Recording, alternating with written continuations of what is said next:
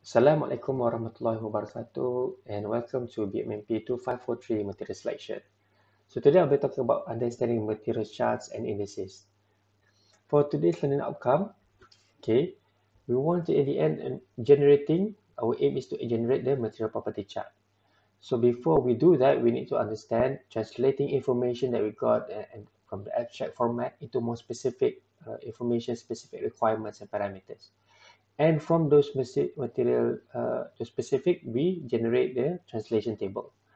After generating the translation table, then we can generate the material index and finally generating the material property chart. So translating information is that first we need to understand the particular product. Because a certain product is being designed in a particular way, so we need to understand whether it's what are the important materials, processing, what are the economic and aesthetic decisions that are required. And understanding this decision helps us in designing and customizing the design for the product itself. We have to look for keywords such as must or must not, specified or specific. This is important to make sure that we do not miss out on important informations such as a constraint, the few variables that we have that are to be considered. So before we start, first we have to analyze the product. What does it do? The function. What are its limitations, its constraints? What does it need to achieve, the objective? What are the options that you have, meaning the few variables? All these questions and more need to be asked before we can further analyze the product. So as well as we consider the mechanical, electrical, and thermal requirements, we have to consider the economics, the user-friendly, its marketing, and even in recent years now, towards people more concerned with the environmental impact of a product. Okay, the end of life cycle. So in product analysis, we start by considering the whole system. Okay, we need to understand the various materials and the processes that are used of the product, and we need to pull it apart and think about each component as well. And from there, we can analyze in more detail and draft a more design specification or uh, drafting the translation table. One example is that of a scissors. Okay, this is an example that the information sort of been given in clear information. Okay, you want the material to require office scissors. It's been informed that the paper is an abrasive material, and the scissors sometimes encounter hard objects like staples or paper clips. And the function, you need to list the function and constraints, set the objective to minimize cost, and the fee variable as the choice of material. So how do we generate the translation table from the information given? First, the function as the scissors. The constraint has been given as because paper is an abrasive material, then we consider paper, we say the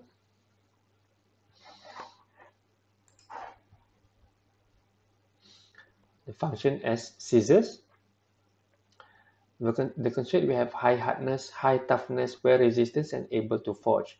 What are these? Meaning that high hardness because the material that is need to cut, which is paper, is an abrasive material. Same thing as when we use a cutting tool as in a milling machine or in a lathe machine. The material needs to be able to cut the surface of the material that is being encountered. So that's why it must have a high surface hardness. Toughness meaning that because of it has to be encounter other objects, metallic objects that could be at the same hardness as it is at the surface or almost the same strength, so that it must have high toughness property so that it doesn't easily damage, and wear resistance so that it can be used in further life cycle, able to be forged because the scissor itself must be forged with a handle. And we set the objective as minimize material cost as being set uh, in the uh, in the text, and finally we set the objective with the free variable with the choice of materials. Another example here, it's just the text given uh, with regarding a storage heater. It doesn't say any specific words, any specific or bluntly say on how what are the objective or what are the key variables. So this example is that a storage heater captures heat over a period of time, then releases it usually to an airstream when required. Those for domestic heating store solar energy or energy from cheap off-peak electricity and release it slowly during the cold part of the day. Those for research release the heat to a supersonic airstream to test system behavior in supersonic flight. What is a good material for the core of a compact storage material capable of temperatures up to 120 degrees centigrade? And the key word one is the core of a compact storage material. So when we translate the information with those abstract information towards more specific and translate in our translation table, the function would be the core for compact storage heater. The constraint it must has a maximum service temperature, which is Tmax more than 120 degrees centigrade, and it must have high heat capacity per volume, meaning because of its compact size, okay, it must have able to store a lot of energy of heat, okay, with its small volume, okay, a small volume of area, small volume of the device. Next is minimizing the material cost per unit volume, meaning because of this small dimension, minimizing the material that we cost that we for daily because of daily usage or because of consumer usage. So the fifth variable would be the choice of materials. Okay. Next, how we devise. We already talked about generating translation table from abstract information. Next, how we devise the material index from the translation table that we generated with the specific information gathered from the abstract information. So before we begin, we must ensure that all the information we've already translated to the translation table. So we start with the equation by starting with the objective, and we consider the few variables that could be included in the material choice. If not, we consider the constraints. So this example is that for a cylindrical tension tire rod that will be uniaxially loaded with force F, it has a specific length L, and it must not fail when applied with force F. The design requires that the rod must be lightweight and open to suggestion of materials. So all this is information how we translate to the translation table. The function is a rod. The constraint with the length L specified must not fail with applied load F. The objective is that its mass M must be minimized, and the free variables are the choice of materials. We start first with the requirement, which is the objective of the lightweight cylindrical rod. The equation for mass is M equals to density times volume, and the volume equation we substitute as the equation for area times length. And then we know that the applied tensile load F must not exceed the material's sigma y or yield strength. So therefore, the force over area must not or equal to the sigma y or yield strength. So rearranging equation 2 will give us area equals to force over sigma yield. So when we insert equation 2 into equation 1, we'll get M equals force times length times the density over sigma yield. So the equation 3 is the performance function P, where load F is the function requirement, length L is the geometric parameters, and density over sigma yield or yield strength is the material index or the material properties M. So since we have defined the material index density over sigma yield or yield strength, in order to fulfill the requirement of equation 3, this value must be as minimal as possible. Okay, so that the equation for the mass must be as low as possible. In practice, it is preferable to find the maximum value. So therefore, when we find the lightest rod, we can invert the material index, becoming the yield strength over density.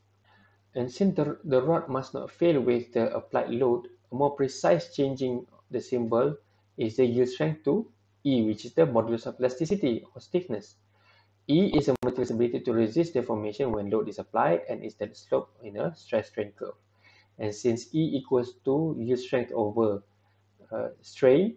Therefore, the material index is now M equals to E over rho, which we substitute inside the equation, the previous equation. So then we can generate the material selection chart or the material property chart, which we act the y-axis as the Young's modulus and the x-axis with the density. Okay, we generate using the CES EduPack software. So and then we can have the information of different category of technical ceramics, metals and alloys, natural materials, and foam.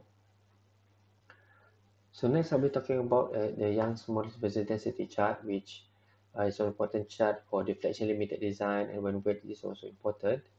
Okay, so this is an example that taken from the textbook Material Selection and Mechanical Design.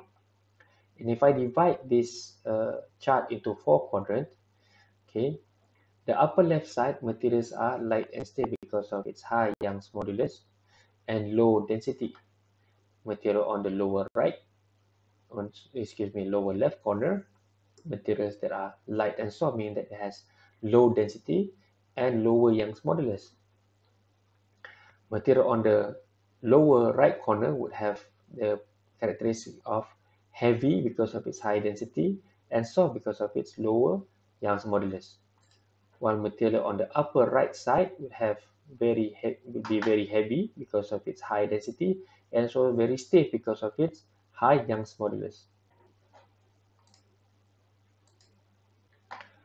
So if you look closely, when you see in the, and finally, if you look closely at the back of the chart here, you see these dotted lines. These dotted lines are called the contour lines. Okay, and also in the chart, it has different contour line for different characteristic or different material index. This one for E cube root with over density, and this E square root over density, and this one is E over density. So what are the true meaning of those selection lines and contour lines on the material property chart? So the selection contour lines of slope 1, we see that from the background of the chart.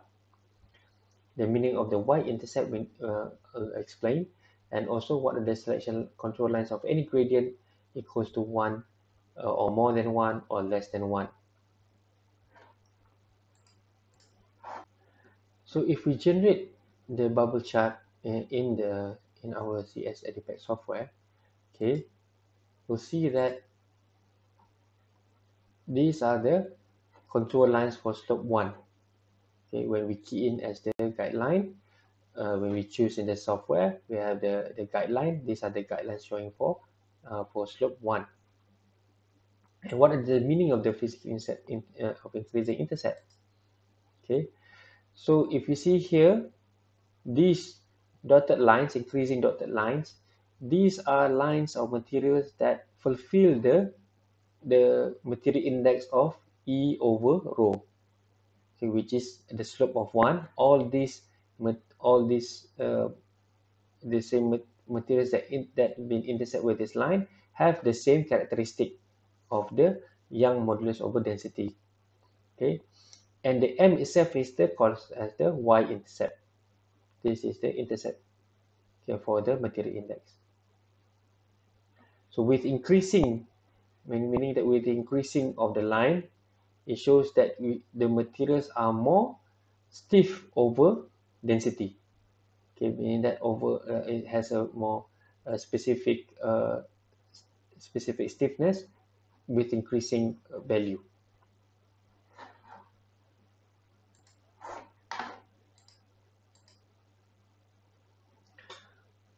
So contour and selection line, the mass for the case of linear relationship. So how do we generate the slope or the contour line? We know that index equals to Young's modulus over density. M depends on the imposed functional relationship between the density and Young's modulus, and in this case linear. So how do we solve the equation? Okay, we know that E is equals to M, which is the material index, times density, which we equate as the Y equals F function of X. So when we change to a straight line, okay, we take the log of the equation. We change as log E equals to log density plus log M. So the equation is considered the same as the linear equation, which is Y equals mx plus h, with M as the slope and the intercept is the log of the material index. So this is an example of the CA screenshot for Young's modulus over density. This is the selection slope 1 of M equals Young's modulus over density. And this is slope 1 we get here as the intercept M equals 0.0071. And this is an example of the material property chart generated from the CS software, which is for the Young's modulus over density. This is the contour slope line of M equals to Young's modulus over density with the slope of 1. And slope 1 here, the intercept is shown here in the software, which is M equals to 0.00715 gigapascal over kilogram. So contour lines are non-linear relationships.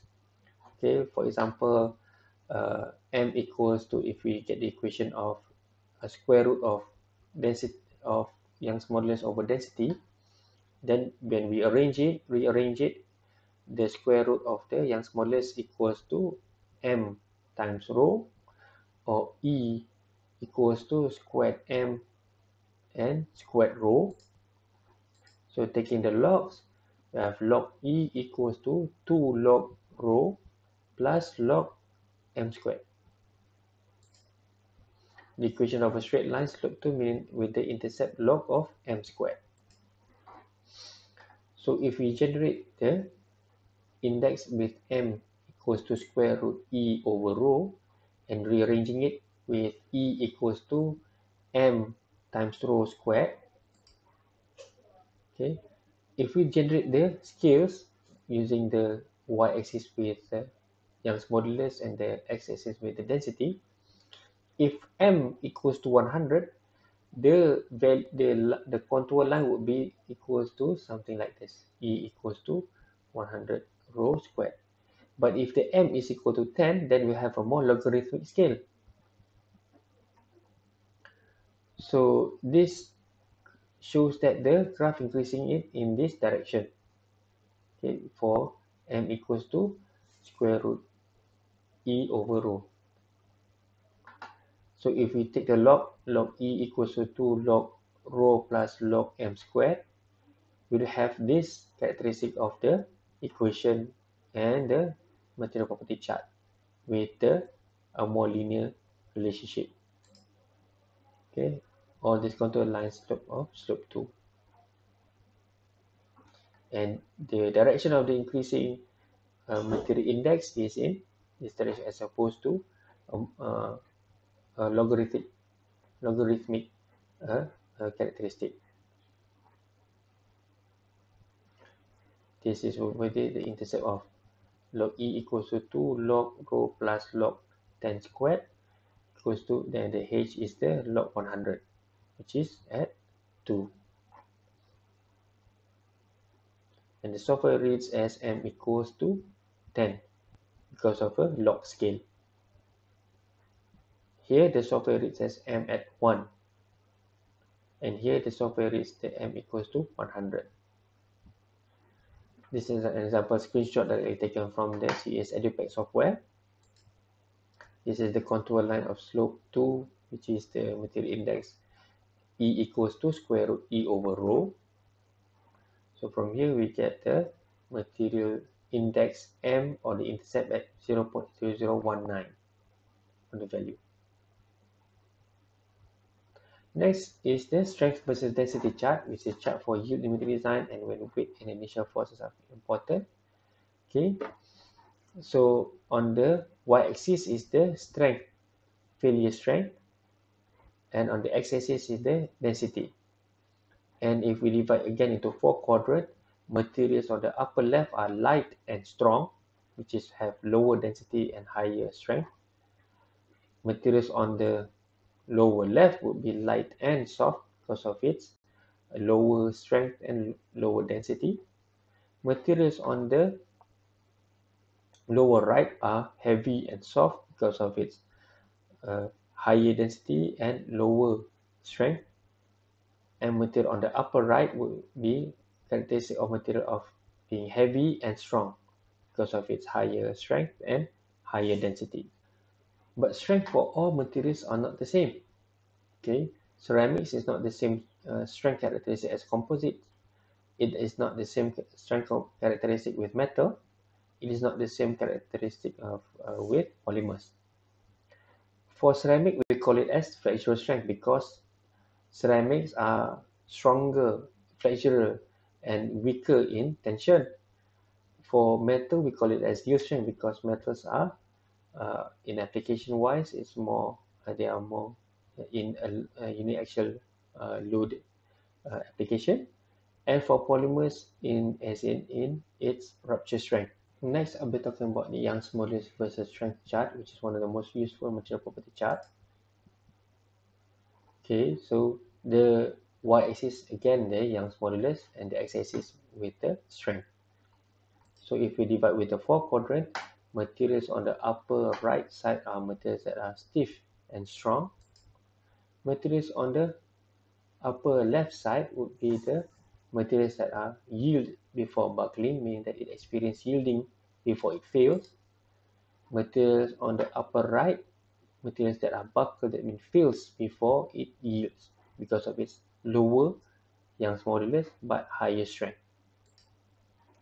And we see that the bubbles in the Young's modulus are narrowing because of its characteristic of the strength. Different material strength at the same Young's modulus. These are the selection line for different shape, for thyroid, for beam, and for a panel. And these are the contours for its contour selection with slope 1. And since we know Hooke's law, at yield is equal to yield stress equals to Young's modulus times the elastic strain, or when we rearrange it as the elastic strain equals to yield stress over modulus of elasticity. So all this value of the contour line is actually the yield strain. Next, I'll be talking about the specific stiffness versus specific strength. Okay, chart. It's also a very useful chart. And if we divide this chart into 4 quadrants, okay, materials on the upper right side are materials that are stiff because of its high specific modulus. It is strong because of its high specific strength, and also it is light because of its lower, because both are the stiffness and the strength have been divided with the density. And materials on the upper left, generally materials that experience yielding because of its high stiffness before it buckles or before it fails, and materials that are on the lower right, materials that experience buckling before yielding, meaning that it experiences failure first without yielding. So that is all. Thank you very much for your attention today. Okay, I hope you gained knowledge on the devising the material indices, starting of course with the translation table, generating specific information from the abstract information, and then devising the material index. And from the material index, you devise the material property chart with its contour lines and its intercept. So thank you very much for your attention, and I hope you gained a lot with me today. And if you have any questions, you can just post in the video, comment, or using our Microsoft Teams. And please make sure you subscribe to the channel and also like the video. And thank you very much. Assalamualaikum and have a good day.